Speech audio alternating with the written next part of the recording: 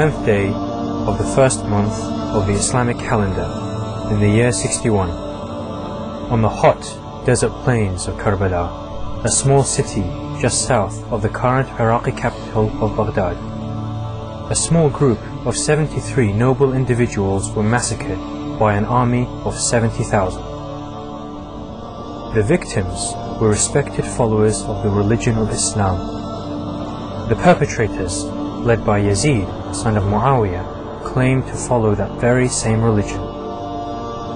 The leader of the small group of men, women and children was the grandson of the Prophet Muhammad, Hussein, son of Ali. Only 50 years had passed since the death of the last messenger of God, and yet already the Islamic nation, the Ummah, was in turmoil. The events that led to the tragedies in Kerbala, however, did not begin with the reign of Yazid as the Caliph, the leader of the Ummah. They began to unfold in the last moments of Muhammad's life.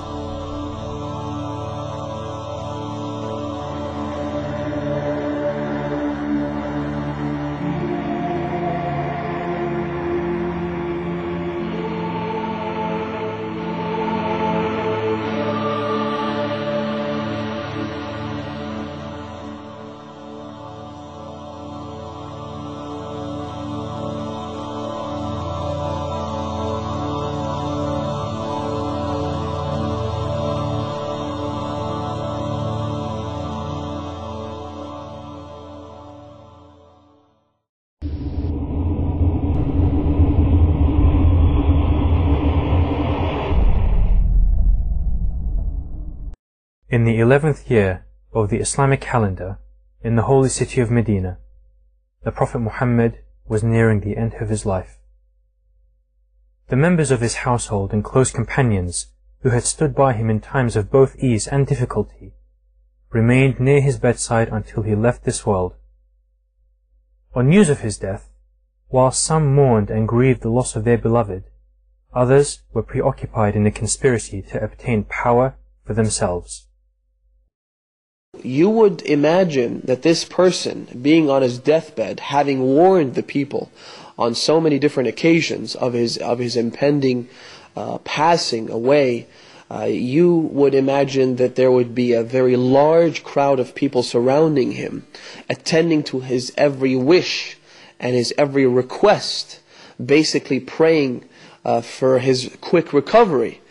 And yet, when you look at historical accounts, you see a very different picture. Whilst those who had heeded the Prophet's calls and already given their allegiances to Ali were busy burying Muhammad, a secret meeting was being held between several tribal leaders in a small hut, or saqifa, in an attempt to secure the future leadership of the Ummah. These leaders all sought to grasp the rulership of the Islamic nation, in turn ensuring that only they were the sole beneficiaries of power. Initially what happened was there was a conspiracy to conceal the Prophet's death. There were calls made that anyone claiming that the Prophet has died will be beheaded. In other words, the idea was to contain the situation, control the emotional outpour that would inevitably ensue after the Prophet's martyrdom or passing away, and the idea was to contain all of that until some sort of an interim government was in place. It wasn't a democratic process. It wasn't a lobbying process taking place. It was essentially a bunch of people fighting one another over the opportunity to fill that void. Those who remained loyal and thought that we have already paid allegiance to Ali. How could we discuss our thing and try to rethink about it? And they refused to pay allegiance to, or to even take part in this sort of discussion. Upon hearing of the meeting that took place at Saqifa, Ali and his loyal supporters gathered at his house to discuss the situation at hand. The tribal leaders, who had by now chosen Abu Bakr as the new Caliph of Islam, took it upon themselves to obtain Ali's allegiance, if necessary, by force. there was an ambush that took place against the house of Imam Ali.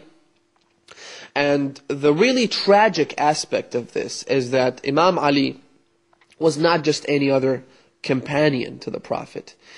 He was not just the closest friend to the Prophet. He was not just the one who was raised by the Prophet himself. He grew up in the house of the Prophet of Islam.